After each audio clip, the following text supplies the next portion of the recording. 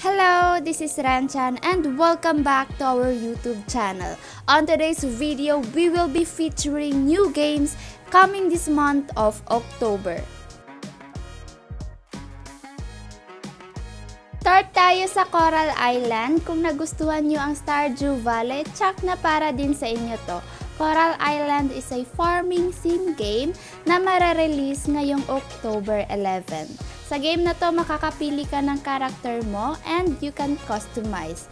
Then you can farm, decorate, craft, explore, and relax. Game graphics is also good. Love this style. This game will be on PC Steam.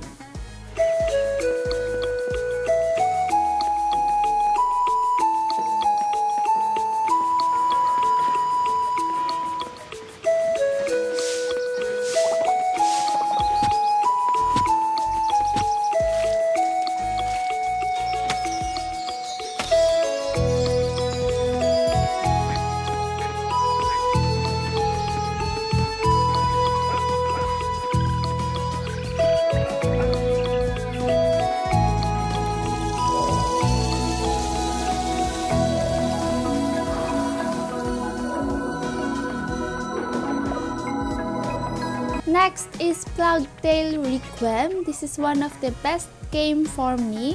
Sa mga nakalaro na nito, this is coming October ang magiging continuation ng kanyang story. Sa mga di nakakaalam, Plague Tale is a survival role-playing game which magfa-follow tayo sa story ni Amicia at ng kanyang kapatid na si Hugo.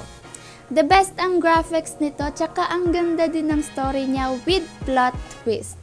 I really recommend this game since music fits well and throughout the gameplay merong audio lines ang ating mga characters.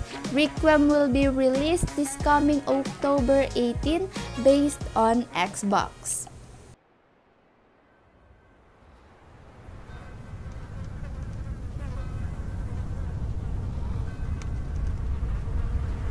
These things, where do they come from? From all of us. From what we do to him. Can you stop it? I don't know. But he's my brother. And I would die for him. Lastly, for our FPS players, we have Call of Duty Modern Warfare 2, where we are formed as Team or Task Force 141 with the comeback of the characters Soap, Gaz, and Ghost. These are only code names. This game will be a mission-based, which means ang magiging kalaban natin are just AI. And we will follow a story na kailangan natin i-restore ang balance of power. Super excited as well since we will have new weapons, new equipments, and new vehicles across our mission. This will come out October 28 in PC, PlayStation, and Xbox.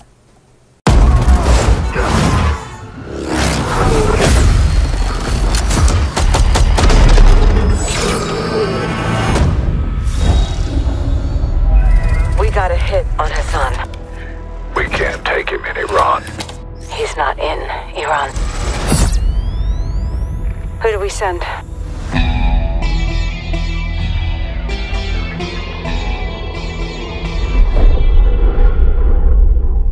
These are my top 3 game list na worth to wait.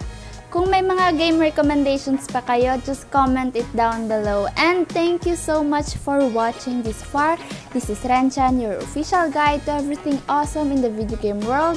I will see you on my next video.